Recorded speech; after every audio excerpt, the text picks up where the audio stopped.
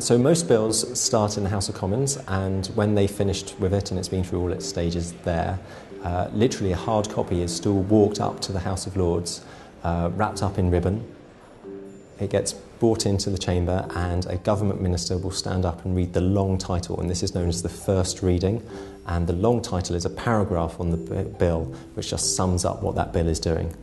And then that hard copy of the bill gets taken out of the chamber and up to our office where we keep it safe. So second reading is a debate, and members take it in turns to stand up and talk about the subject. And it's quite useful because they can also take the opportunity to tell the government, well, this is what I think of your bill, these are the bits I'm going to try and change later on. Once we've received the bill and once it's had its second reading, then a bill is open for amendments, and members come into the legislation office and discuss with us the changes they'd like to make to the bill. And then we put everything in the right order and print it up all ready for everybody to look at when it's in the chamber.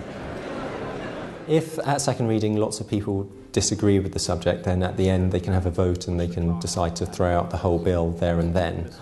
But that doesn't tend to happen very often. My Lords, I beg to move that the House do now resolve itself into a committee upon the bill.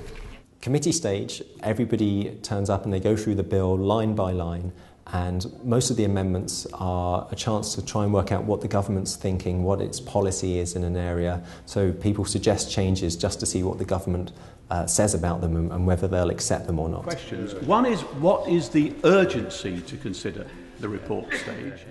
So the next stage is called report stage, and this time they go through the bill line by line again, but the amendments are they're right down to the nitty-gritty. These are changes that people really want to make, and so quite often we get more votes at report stage because people really want to push the government and find out how many people agree with them.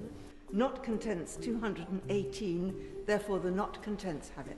The very last stage is called third reading, and this is pretty much just a tidying up. So if there's been a big change earlier on which has lots of consequential little changes, so after third reading all the changes that have been made will be stuck in or crossed out as the case may be, and then it's wrapped up in red ribbon with a message saying, "Dear House of Commons, here's a bill that the House of Lords have passed, please will you consider it?"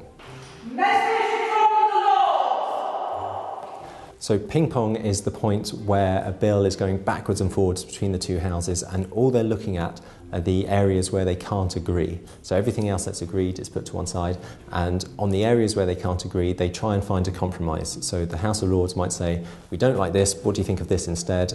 And the Commons will either say yes, or they might say, "No, we don't agree with that policy, but how about this compromise?" And they'll whittle it down until everybody's agreed on a way forwards. So when both houses have finished the bill, then the last stage is that the Queen is asked to signify that she's happy with it, and when that happens, in both houses the Speaker and the Lord Speaker stand up and announce that the bill has been given its royal assent. My Lords, I have to notify the House, in accordance with the Royal Assent Act 1967, that the Queen has signified her royal assent to the following acts. Then the bill goes off and the final copy is printed, and it's that copy that is taken up to the Parliamentary Archives and is the official record.